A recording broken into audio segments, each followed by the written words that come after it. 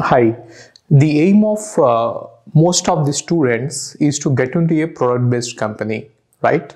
So that is why you are preparing. Either you are preparing for GATE or preparing for DSA, your aim is to get into product-based companies.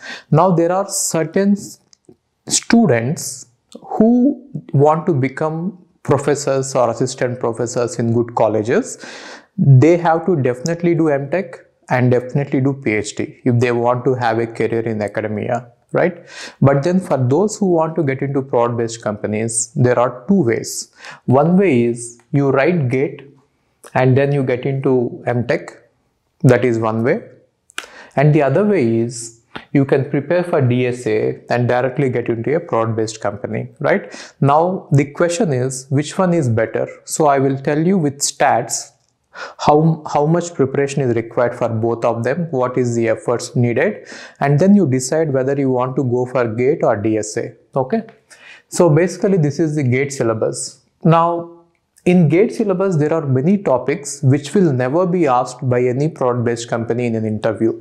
For example, engineering mathematics, digital logic, computer organization, and theory of computation, compiler design. To some extent, having a knowledge in operating system is good and SQL is important to some extent, but most of the companies don't ask even that. And then computer networks is never asked, aptitude is never asked. So if you observe it, the main topics that will be helpful for you to get a job in product-based company are data structures and algorithms in GATE, but then you have to prepare for many other things in order to crack GATE exam and then get into IITs. Okay, and then what is the amount of time required to prepare for GATE? So on average you will be spending around 1000 hours to prepare for GATE. You have to prepare for theory and then do the practice questions and then revision and then test series. So on average 1000 hours is what is required by an average student. This is the amount of time that is required.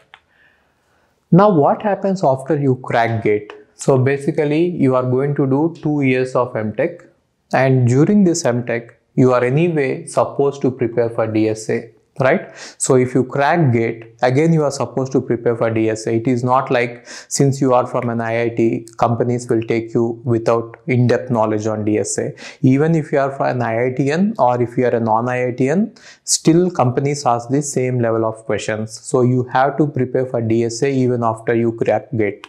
And what if you don't crack GATE? So basically there are two options. One option is you have to prepare for GATE again, but you have to wait for 1 year, one long year to give the second attempt, right? Or you can drop the plans of GATE and you can prepare for DSA. So what I mean to say is either you crack GATE or you fail in GATE, you have to definitely prepare for DSA. So DSA is that important. That is what I mean to say. Now coming to DSA, what is that, what is the syllabus and how long should you be preparing? So I have prepared a set of 300 questions which are going to be sufficient in order to crack any company if you are preparing for the interviews. And I have taken all these questions and I have made the Excel sheet and I have uploaded the Excel sheet on my LinkedIn account, and the link to it is given in the description. Okay, the post link is given in the description. You go to that post and you can get the entire syllabus. Anyway, I will run through it. So you have to prepare all these topics. First is arrays. These are the questions you are supposed to prepare on arrays. And then strings. These are the questions you are supposed to prepare in strings. Backtracking. These are the questions. And then bit manipulation. These are the questions. Heaps. These are the questions you are supposed to prepare. Linked list. Stack. Binary search. Binary search with search space. Dynamic programming. It is very important. Greedy. Sliding window. Trees. Graphs. So all these 300 questions you need to prepare.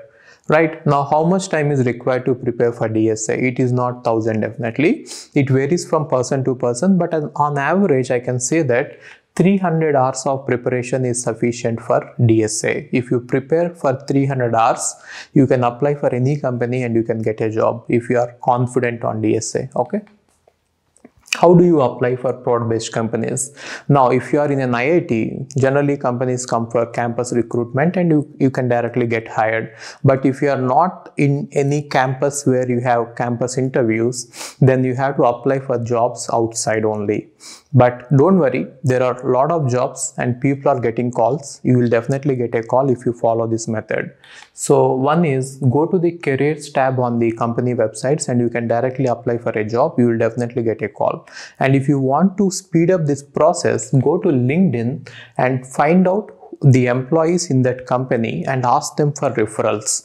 They will definitely give referrals. The reason is, if you get placed through a referral, then that person is going to be paid nearly 1 lakh to 1.5 lakh as a referral bonus. So which means it is beneficial for them. Many people are waiting for people to refer, right? So getting referrals on LinkedIn is very easy. So this is one way.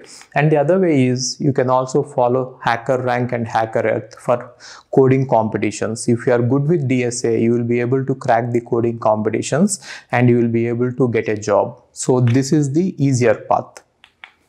Now, what if you fail in an interview? So if you fail in GATE exam, you have to wait for 1 year. But if you fail in an interview of a prod-based company, you don't have to worry about it. There are hundreds of other companies to which you can apply for. You don't have to wait for 1 year really, if you are prepared with DSA. So that is the syllabus of GATE and DSA and the number of hours required to prepare and how to apply and all that. Now let's see point by point which one is better. So preparation for DSA is very less, only 2 subjects and 300 problems, right? And you can also prepare for 500. Many people, they prepare from 300 to 500 problems. That is up to you. Depending on the time, you can practice on lead code. Now, GATE is uncertain, which means if you prepare for 1 year sincerely, there is no guarantee that you may get a rank, right? So there are many factors which are not in your hand, which may change during the 3 hours of exam. Anything can happen during those 3 hours and you may lose marks.